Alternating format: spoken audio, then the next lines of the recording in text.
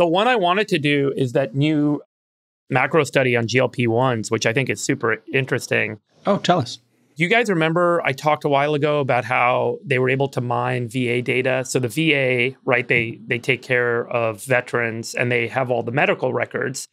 And on an anonymized basis, they can make that data available to researchers.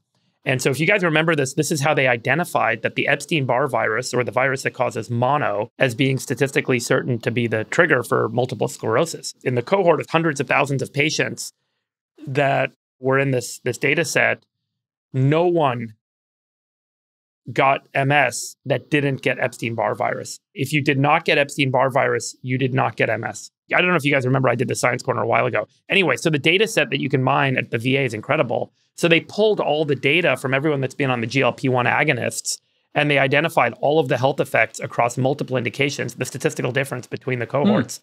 Okay, so this research team out of St. Louis pulled all the data from the VA database. And basically they looked at, 1.2 million people with diabetes that didn't take anything compared to 215,000 that took the GLP-1 receptor agonists and another 600,000 people that took other drugs for diabetes. So basically this cohort segmentation allows them to isolate the effect of the GLP-1 drugs. And as you can see here, this shows across hundreds of thousands of patients the effect of the GLP-1 on a hazard ratio, which means like how likely are you to have the following health condition versus the population that's not taking the GLP-1s. And then on the right, if you scroll to the right, Nick, are the increase in risk. And on the left are the things that go down. So the increase, the only thing that increased is like, 8% or 10% increase in nausea and vomiting. Yep, can confirm. Musculoskeletal complications, GRD, which is, gastric reflux from sleep disturbances, indigestion, and sleep disturbances related to indigestion. Yeah. So it's all abdominal stuff. Now, if you go over here to the benefit side, so the benefit side is what conditions did you see a decrease in? So you have a decrease in shock, a decrease in hepatic failure, so liver failure, respiratory failure, cardiac arrest. In fact, on cardiac arrest, you see a 30% decrease in the probability of having cardiac arrest from the cohort that's on the GLP-1s versus the alternatives. Bulimia? Yeah. Wow. Schizophrenia. So this goes to the point, if you guys remember the interview I did a couple months ago with the CEO of Eli Lilly, that they have all these clinical trials going on right now for different indications for the GLP-1 receptor agonists, that they're seeing that there's health benefits beyond just the weight loss in reducing things like kidney disease, obviously liver problems, mental problems, and so on. Do we know why? And if we don't know why, do you think it's because this is suppressing the food and it's the lack of food or the change in the food consumption that's creating this? Do you know what I'm asking? Like, do you think the drug is actually... Yeah. So you should watch the interview I did with Rix. In fact, this is a good moment to call it out if you haven't seen it. It's excellent. Yeah. I think he highlights that this class of drugs, there are, genes get turned on and off. So there's what's called a gene expression cascade that occurs with certain compounds. So we know that the GLP-1 receptor agonist means that it binds to these GLP-1 sites, and there's a cascading effect of genes that then get expressed. And what that seems to do is turn off things like inflammatory markers. It turns on things like SIRT2 genes, which can actually increase cellular repair. So there seem to be other benefits from these drugs beyond just the appetite control. And it's not the appetite control itself, but there seems to be other effects. Let me ask you a question. From these receptors being activated. Would you put your kids on this? No. Okay. Would you put your wife on this? I would consider it, and I would consider it for myself too, just for the anti-inflammatory effects. How will you make that decision? Well, for me personally, and the thing that I weigh against is the muscle loss and the bone density loss. So I think that if you look at the biggest kind of effect on these on the downside basis is you should increase your protein in your diet. You have to do weightlifting. There's things that you would do. And frankly, if you do those things anyway, if you increase protein in your diet and do more weightlifting, you're actually going to see very good health benefits from just doing those things that may actually outweigh the benefits you get from being on the GLP-1. So I have a question for you, Dave, which is, and this is the question is, when you look at that data and you talk to the CEOs, how much do you think really long-term, when the long-term studies are out, is going to be that it was the drug or just that being obese is very bad for you? And so when you take your body fat down dramatically, all these other gene expressions happen anyway, right? So Totally. do you think which one will it be? Well, this is what they're starting to isolate. And I will say, Antonio, they are starting to see that there are other expressions that are not related to the obesity in people that don't have obesity that they're using that are using these drugs. So they're seeing that cohort data now. Clinical studies, phase 2 were published, and I think we're going to see phase 3 in some of these indications soon. But it is looking very positive that it's not just the loss of obesity. Now, to your point, being obese, not exercising, eating poorly destroys your health. You stop that shit. Right. Everything gets better. If you lift weights. Friedberg, can you tell us when you decide to do this? I will, yeah. If I do a GLP-1 receptor agonist, I will let you guys know. Right now, I actually feel like I want to go through a process of increasing my weightlifting routine more. I've been trying to create a more kind of rigorous schedule. My schedule just sucks, so that's been the hardest thing for me. But I actually want to go through that first before making that decision. Yeah, that'd be kind of cool, David. Oh, I'm sorry.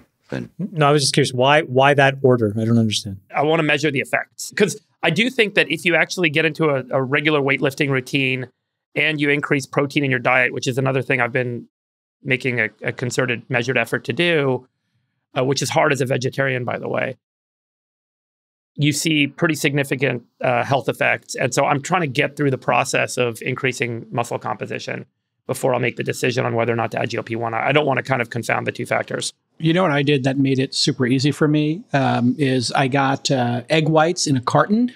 Yeah, and I've done that. And I have this incredible crunchy, spicy garlic thing that everybody, Momofuku, and everybody makes and everybody's crazy about. Just in the mornings, I'll eat whatever it is, 10 ounces, 12 ounces of egg whites with that spicy stuff. It's delicious. It's awesome. And I just try to, get that whatever, 30, 40 grams of protein first thing in the morning. And then doing the rucking. Well, this is easy. Like you just wear a 35-pound weight vest, Friedberg, and you walk a mile or two and you will get like my problem, Jason, with all of this is that every time I see something, so I saw Gary Brecka on the Sean Ryan podcast recently, and Sean Ryan asks him, like, what are a handful of things that you recommend for everybody, right? And he recommends mineral salt, and then he recommends a methylated vitamin. He recommends amino acids, whatever. There's a protocol. Then if you happen to catch a clip on X of Andrew Huberman, he'll have a protocol. And then Brian Johnson has a protocol. And the problem is all these protocols are slightly the same, but they're just different enough where it creates a huge cognitive load in a normal person like myself, to your point, Friedberg, who's busy, who's got a job, who's got kids. How do you decide? And so I would really love something to be sort of like, I don't want to say gold standard because you can't say that, but that is like, what's the real bang for your buck? What Antonio said, are you just better off just losing the 50 pounds and then...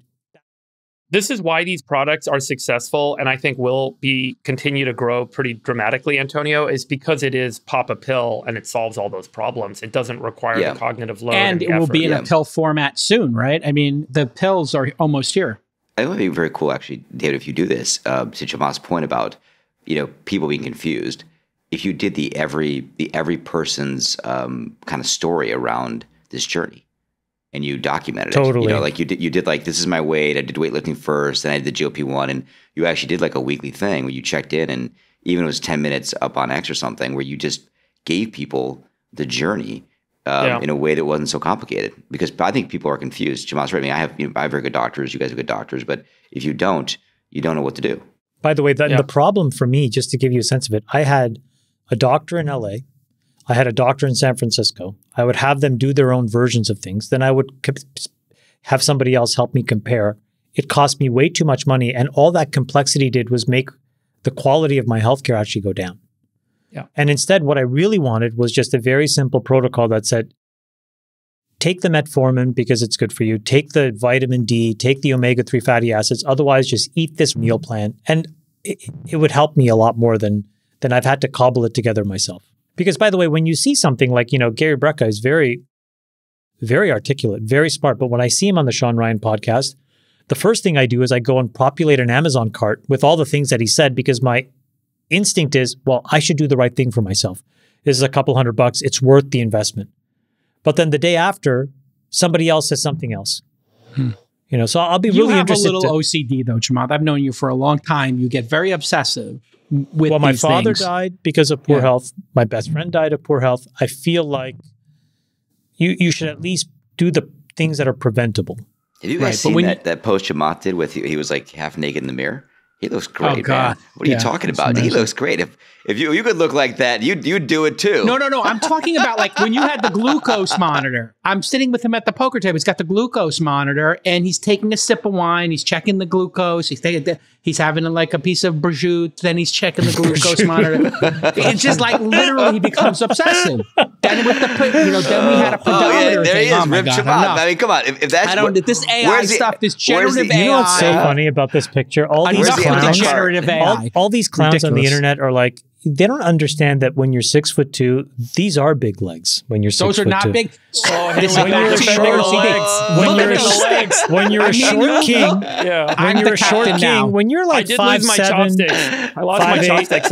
when you're 5'7", 5'8", I get it. Why you What is guys? that? Because you guys are all stubby and short. I don't get it. This Okay. is the problem with generative AI. You can tell it's a fake photo. You can tell that was generative AI because nobody has legs that thin. How could you have biceps and then legs Look that at thin? It Chamath. He's doesn't turning make red. sense. Look at him. He's blushing.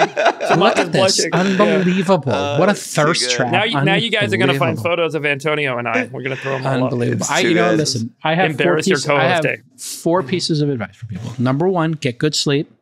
Number 2, exercise. Number 3, diet. Number 4, meditation. And if you want to do that, it's very Have simple. kids. You get Have the Calm kids. meditation Have app. You kids. get the 8 sleep. You get the Fitbod for All your fitness. investments on And then you get NutriSense for your NutriSense. You got NutriSense for your diet. Those are the 4 things you focus on. People. Make sure you have a good Athena. You get a good Athena system. All of this is brought to you by my NGO, which is All In NGO. USAID gave us $18 million last year. Guys, I forgot to tell you about it. But don't worry, it's in an offshore account for all of us. When we get back to Ethiopia and Vietnam, we have an all-in castle built there, okay? We built with our NGO. So good, We'll so see good. everybody next week. Love you, boys.